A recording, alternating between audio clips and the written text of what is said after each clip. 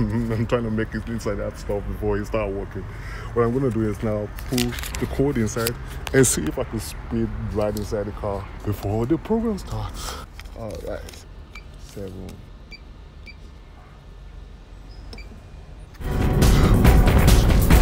Starting. Someone started.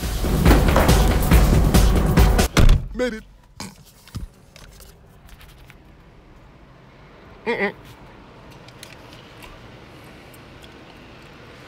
It's about to be so damn hot inside this.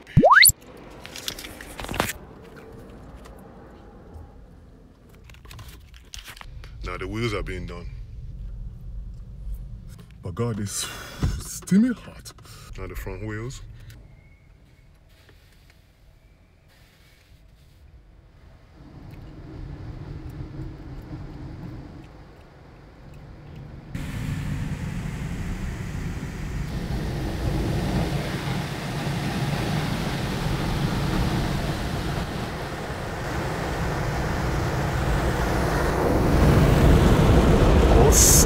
Kind of seems like a storm.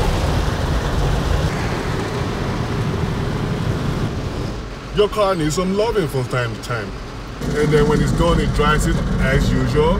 And then it sprays like a layer of cannibal wax, I guess, like a liquid wax on it, just to protect it from UV exposure.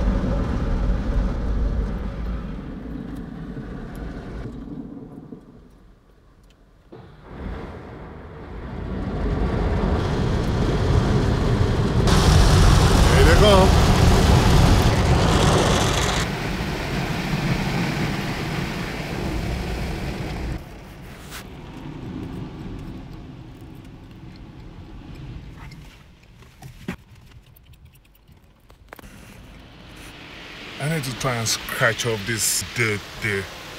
Let me see if I can kite that before it comes. Uh-oh. Oh, now it's getting to the drying part.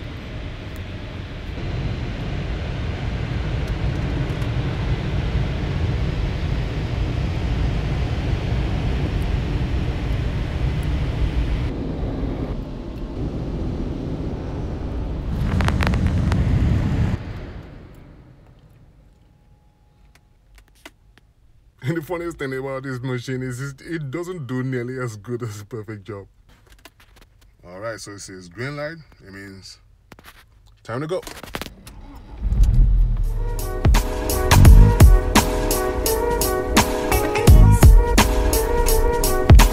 So now I'm gonna go to my favorite vacuuming spot just to inspect how much of a perfect job he did.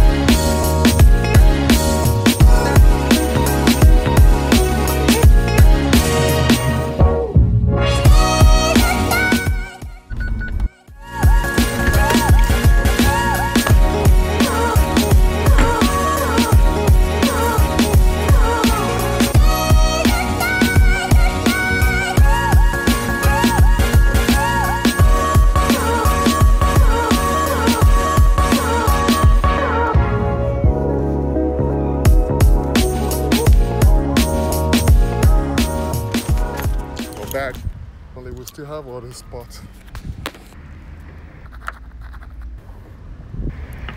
It's nowhere near perfection. But if you're lazy, you don't want to do your own washing by yourself.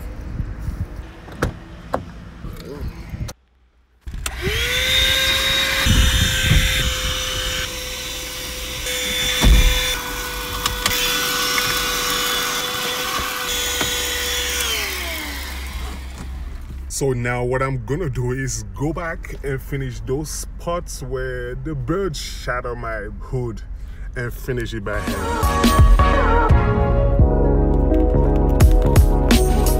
Paid so much and couldn't get anywhere near a perfect job.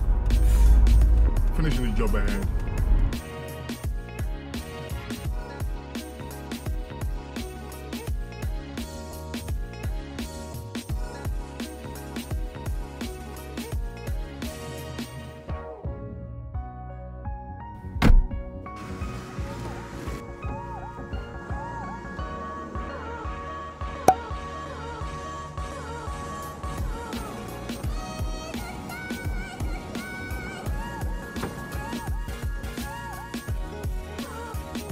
And let's check the final results.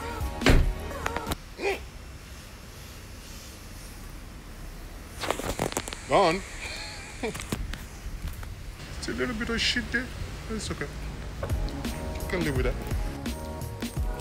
Okay, now I can live with the result. But one thing I've learned from today's lesson is don't ever do any type of washing except pressure washing by hand anymore, because it just doesn't make any damn sense, as you can see for yourself. Next time I'm washing, I'm ditching that stupid hand-free washing. There's nothing like that. It's just marketing gimmick. You want to get the best result? Wash with your hands, huh? Apply some elbow grease and you'll be fine.